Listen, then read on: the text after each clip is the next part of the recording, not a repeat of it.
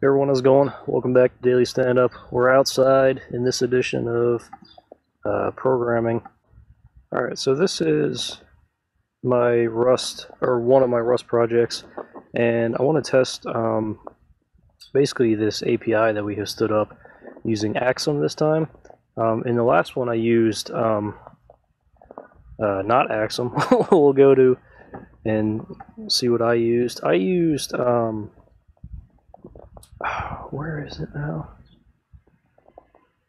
Is that in this one, or is that string or closed? I'm just checking to see where I made my API. Oh my goodness, I have it in, oh, it's in the sub project, right? Okay, I'm using Actix Web, and I read a write-up to try to use Axum, so that's what I'm going to try to use. And I pulled some code from like the tutorial to stand up an API. So I'm going to go ahead and run that, and it's going to go ahead and run this server. And one thing I want to check is, just because I'm curious, is I want to check using SIMD, SIMD, so single instruction multiple data, to get hardware acceleration inside my Rust project. So I found some code from a book that I read about Rust, and it referenced some basic kind of like SIMD code tutorial that you can try. So I got that code, and I'm going to try it here, and I have Postman running, and I'm going to go ahead and hit that endpoint I have. Could not get a response. Socket hang up. Let me see what's going on. Thread panicked at assertion. SIMD. Okay, well, it performed. But something happened. You all know what this is here. Thread Tokyo runtime worker panicked. Assertion left equals right. What do I have? Assertion left. Right, what's that? That's not any code in this tutorial, I don't think. I wonder if I have something else running. Can I, well, let me do the health check. Yeah, that's fine. Huh. Server started, Rust with Axum, health check.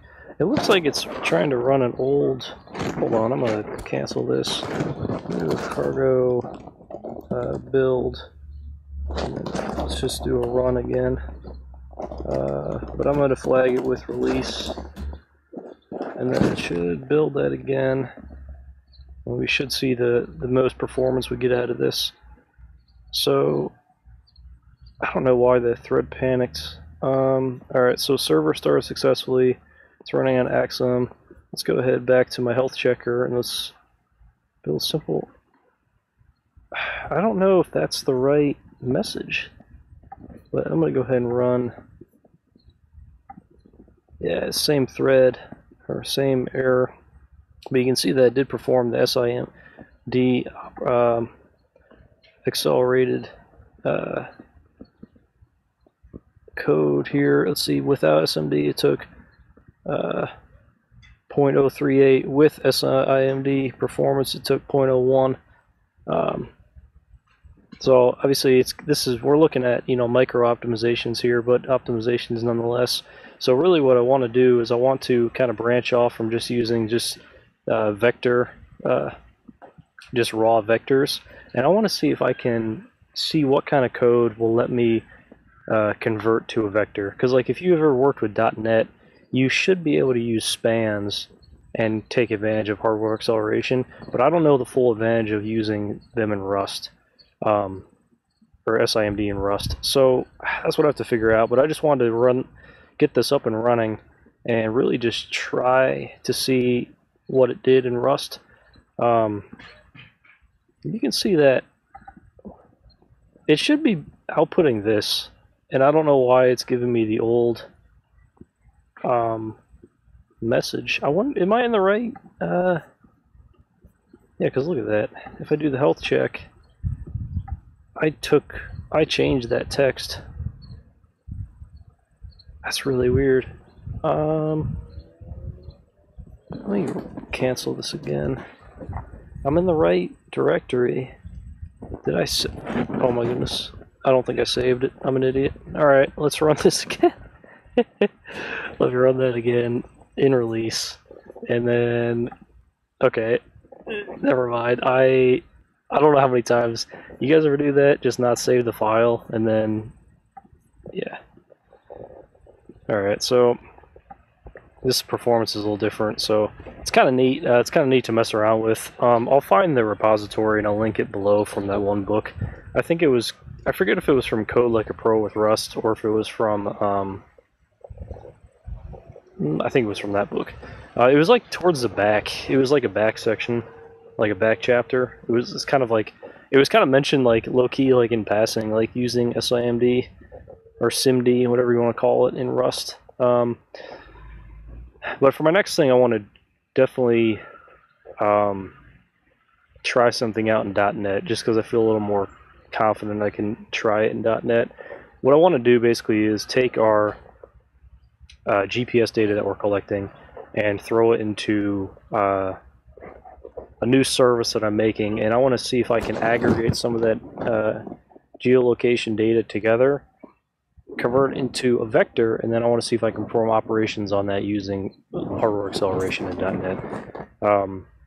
I also want to try, there's something I've been wanting to try. So I know if you've ever used RabbitMQ, there's a concept of, okay, you can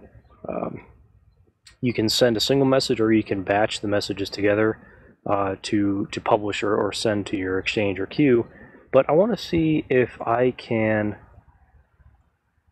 basically, because batching can be done one thread, I want to see if I can split that off and run like 4 batch requests in parallel to the same queue and see what kind of performance I can get. So basically I want to compare me sending every message I get from my engine sequentially. I want to see if maybe I can collect however many at a time, split them off into like 4 to 8 different tasks, run them all in parallel, and run them as a batch. So if I have like a connection of like 100 messages, I can send them all in parallel. I don't know. I'm going to try that, and I want to see if I can take advantage of some hardware acceleration around that too. I think it'd be really neat just to squeeze a little more performance out of sending messages, and also reading messages from RabbitMQ as well. But I have to code that, so I have to try that. Yeah, it'll be like super experimental, but we'll give it a shot. And I have no idea why this panicked. I don't know. I haven't looked at this in a few weeks, but I don't know. If you want to try it, it's pretty neat. SIMD is a really, or I should say, hardware acceleration is a really, I think, interesting and potentially underutilized strategy, especially when it comes to like web development or microservices. So anyway, that's it for today. I'll see you in the next one.